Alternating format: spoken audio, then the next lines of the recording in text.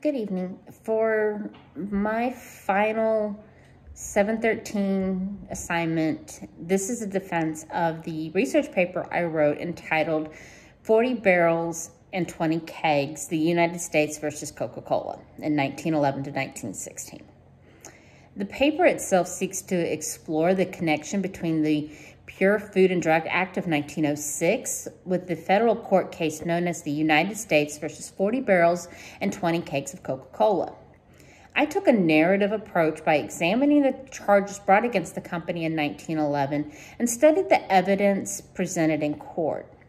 The significance lies in the idea that if the federal government could charge and convict Coca-Cola for misleading the consumer about its ingredients, utilizing poisonous and detrimental additives such as caffeine in their product, as well as mislabeling their product, then the federal government could bring down any major company. The key primary sources included the 1906 Pure Food and Drug Act, the testimony provided by expert witnesses both in chemistry, the medical field, as well as bureau agents who conducted inspections in Coca-Cola factories, as well as newspapers that published the excitement of each court day. The research methodology included searching newspapers.com, the National Archives, as well as searching through the Library of Congress. Due to COVID, visiting research locations was actually out of the question. Therefore, all research was conducted online.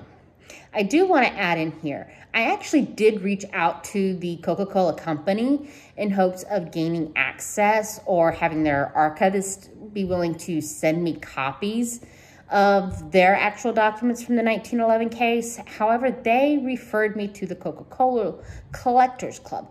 Now, I'm not exactly sure why they would do that unless they just felt that maybe their collectors would know more about their history.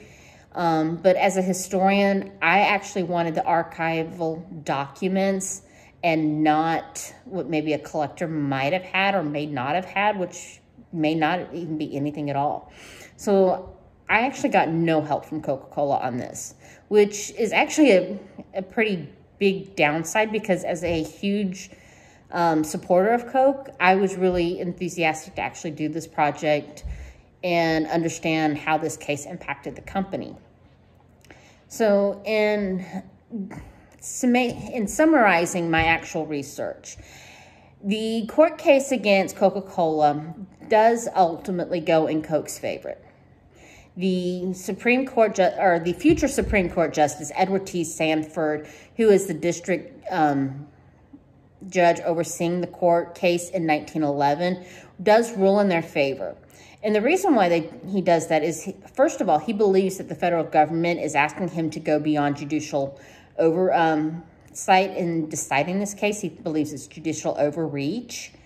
He actually says that he cannot actually determine the intention of Congress in as far as what they were planning to do as far as grandfathering or not grandfathering companies such as Coca-Cola, who had already existed and their compounds before the Pure Food and Drug Act of 1906 had been created. Secondly, he said that Coca-Cola was actually a distinct name, that it did not misrepresent the product. He felt that their name, was a name that everybody knew the company by for 20 years. Therefore, he was saying, how is this misrepresenting who they are? This is a distinct name that they actually go by. Fourthly, he found that they did not include a toxic or dangerous additive such as the caffeine in their product. Listening to the testimony, he understood that the caffeine was actually less than the amount found in coffee or tea, and that it was actually a derivative of the cocoa leaves. Therefore, it was his belief that, nope, we haven't violated this. And lastly, he did rule that they had not misrepresented their product in their labeling. One of the things that the defense had brought up, or the federal government had brought, was that they had said that on their labeling, it said they did not violate the Pure Food and Drug Act, and Stanford agreed with them. The Court of Appeals in 1914 actually upholds his decision, but in 1916, the Supreme Court actually overturns it and believes that they ruled in error, is actually what they said. Coke ultimately lost that battle, but in 1918, they willingly settled with the company by reducing the amount of caffeine in their product even more, thereby allowing us to still enjoy the wonderful, delicious beverage that is Coca-Cola. Thank you. Have a great day.